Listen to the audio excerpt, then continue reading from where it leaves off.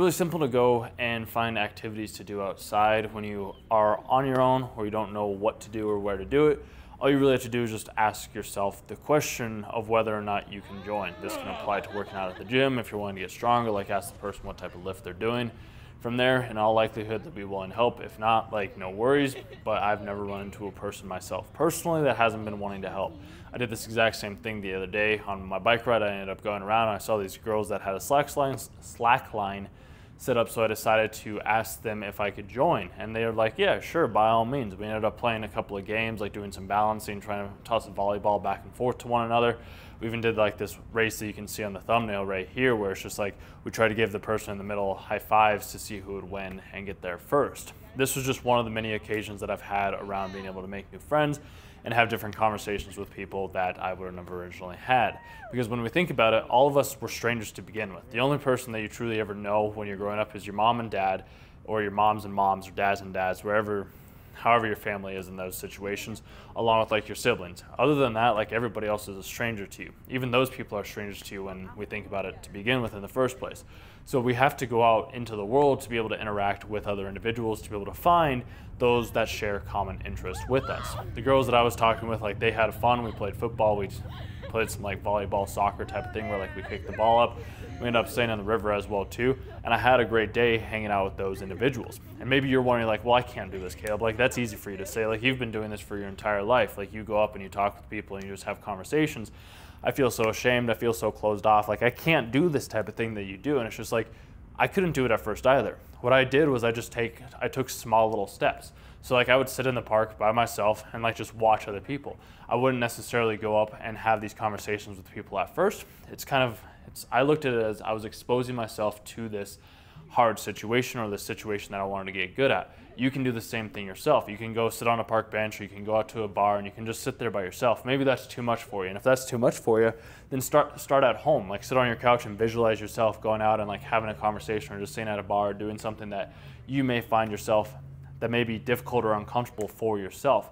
As you do more of that, then you can start to increase those levels of difficulty, so that then you can get to the point where you can interact with strangers and you can have a fun day with people that you've never met. Because as I was saying earlier, like we're all strangers when we get down to it. No two people know each other until like you start to have a conversation with that person. Then you find out whether or not like, okay, I like certain aspects or I don't like certain aspects.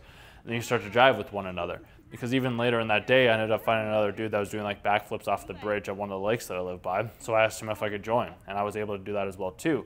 So it's like you can take these small necessary steps to be able to help you improve your social skills or your fitness or your overall well-being.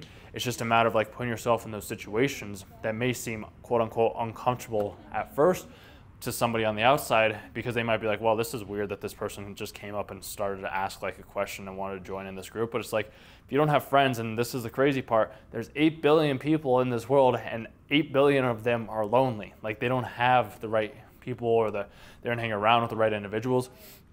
So my whole goal with what I wanted to help out with in this video is like, you can go find your tribe. You can go find those people anywhere that you are. It could be in the state that you live. It could be online. It could be anywhere online, wherever it may be.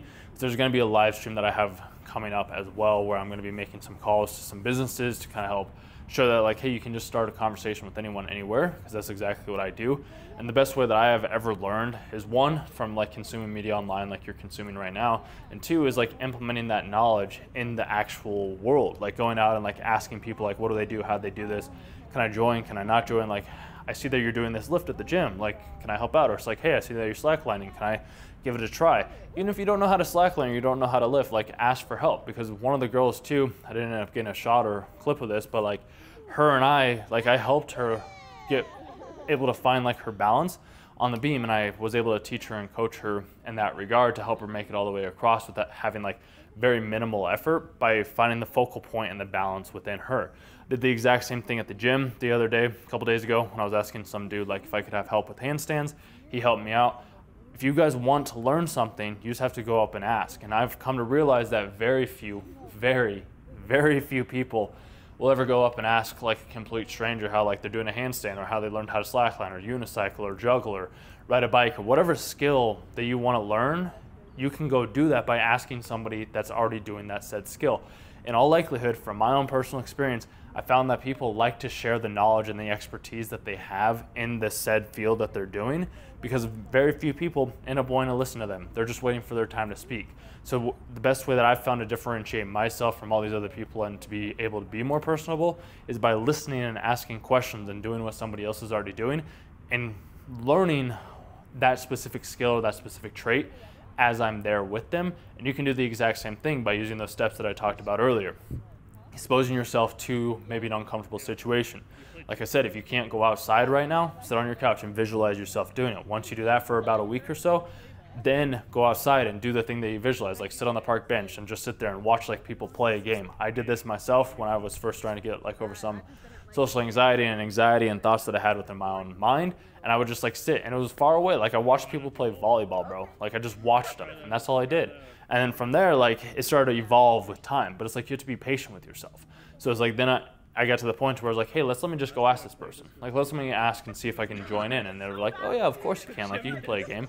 Some people will say no, but like if you never ask, the answer is always no. But like I like tossing up the answer or the question to see like, can I get a yes or can I get a no? And if I get a yes, awesome. If I get a no, like my life doesn't change in any way, shape, or form, because like it was a no regardless before me even asking. So like if you guys want to truly improve like your personalization communication skills, I highly recommend going out and like first visualizing, 2, going out and physically doing like the said thing that slightly terrifies you, 3, making those small little steps to get a little bit closer to those things that are discomforting to you, and 4, actually doing that said task. As you do that within your own life, I can guarantee you that you will see progress and you will see change. It will take some time. It's not going to happen overnight, as a lot of people online are going to be telling you like, oh, you can do this in 5 days or 7 days or 6 weeks or whatever it is. Like this plan is like for a month. If you can commit to 30 days, 1 week visualizing, 2nd week going out and staying on the thing that you visualized on, the 3rd week transforming and like physically trying to like maybe put yourself in that, like just walking up and trying to get a little bit closer to that, and then on week 4 physically going off and like asking that question to try and get like a yes. I highly recommend doing this. Test it out for 30 days. Leave a comment down below if you did end up doing this thing at the end of the 30-day period. I'm just trying to help you. I want to help you become more personable, more confident, fitter, healthier. Like stop being like so in your head, because I've been there myself personally, and I know there's trials and tribulations and how it feels to be in that specific situation. And I just want you guys to know that like if you go out and put yourself out there into the world, lots of good things will start to happen.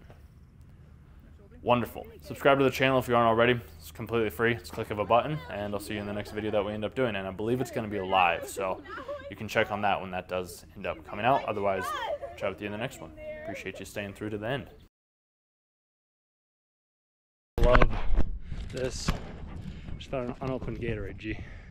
Oh, yes. Oh, bro, it's a blue one too.